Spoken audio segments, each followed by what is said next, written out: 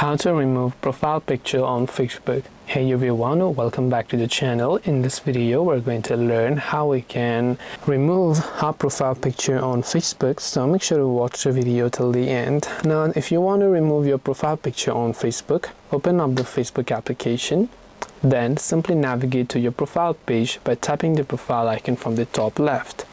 When you're here, you can currently see your profile picture.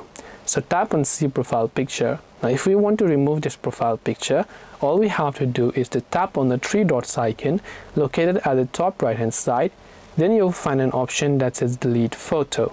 Tap on delete photo, then tap on the delete option if you want to remove your profile picture. And if you want to not remove and delete this but still just change it, then you can try to upload a static image instead, and this way you'll be able to remove your profile picture on Facebook. I hope that the video helped you.